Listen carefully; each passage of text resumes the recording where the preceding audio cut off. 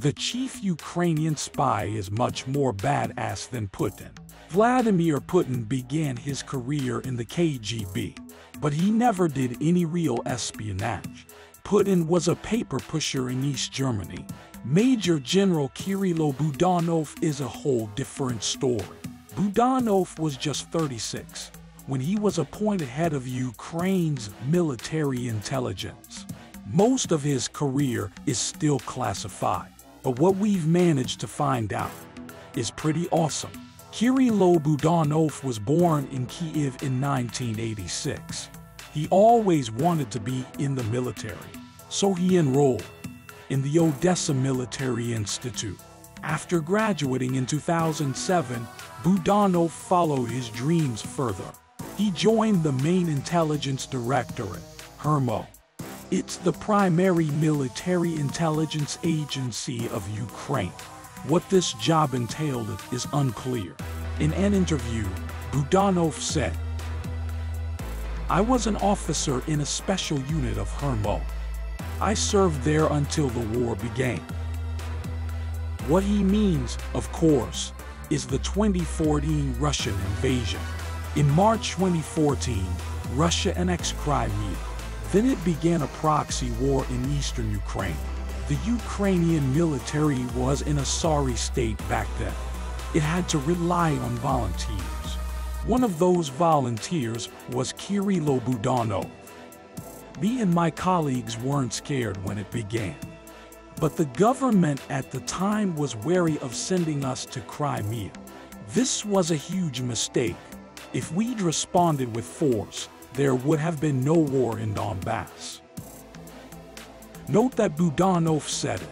In 2021, before the full-scale invasion, Budanov's service record is sealed. But it seems he served under Maxim Shapoval. Shapoval commanded the 10th Special Unit of HERMO. It's an elite unit that is tasked with special reconnaissance. They made raids into Russian-occupied territory, taking out high-profile terrorists. They're also the ones who are operating behind enemy lines today.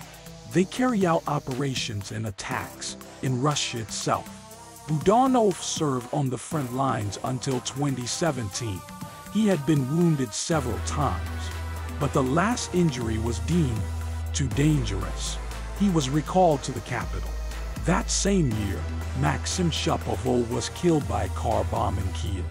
The assassination had been carried out by Russian operatives. 2 years later, Budanov's Chevrolet blew up. Luckily, he wasn't in it at the time. On August 5, 2020, Budanov was appointed chief of HERMO. It was the first time most Ukrainians heard of him. Budanov took it as a compliment. President Volodymyr Zelensky introduced him by saying, "He's an officer who has risen through the ranks of military intelligence, who knows the system inside out, who was on active duty from the first days of the war. He's no desk theoretician, but an experienced officer." In the fall of 2021, Budanov warned of the coming invasion. He said Russia would attack in February from 3 directions. That's exactly what happened. But this time the military was prepared. Since then, Budanov has arranged several major power exchanges. The war is still ongoing, so he's not disclosing anything else. When asked to comment on fires and explosions occurring in Russia, he said, "The Russians always blame us. We always blame the Russians. The truth, as always, is somewhere in the middle."